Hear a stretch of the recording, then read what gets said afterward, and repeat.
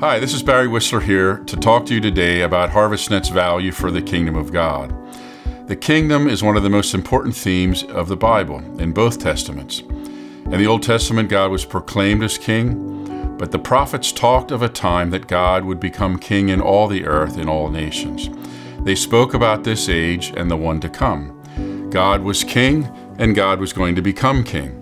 Jesus then came preaching the gospel of the kingdom of God being at hand and that it was already present. A kingdom implies a king and a domain of rule. When Jesus came, the kingdom came in him as king. For Christians, the kingdom of God must be an all-encompassing in all of life.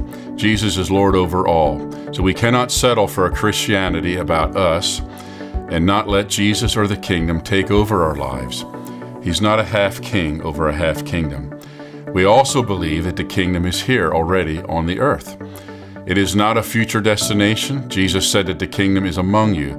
It is in our midst and is at hand, means it's in motion.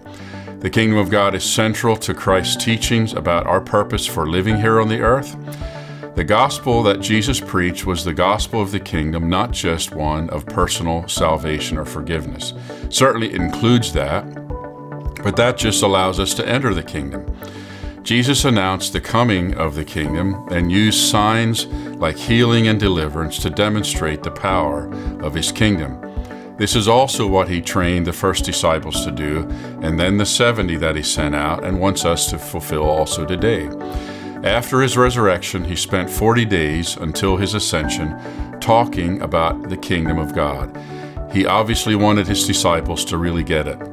They thought it meant freedom from Rome.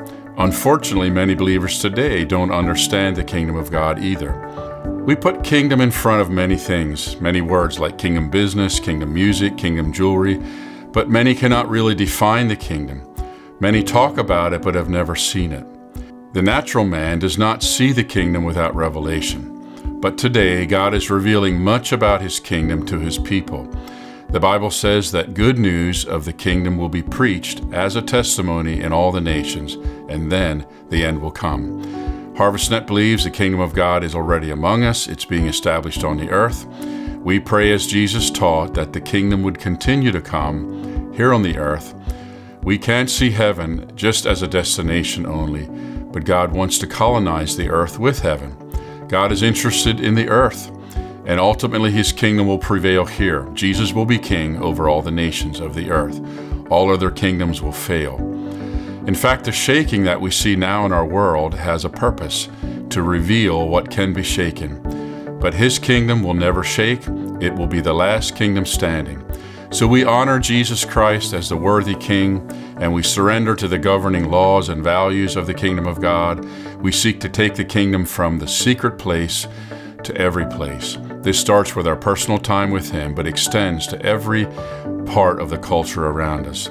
God is establishing kingdom character, kingdom culture in his people, and we are to love him, love people, and live obediently in his kingdom with an eternal focus.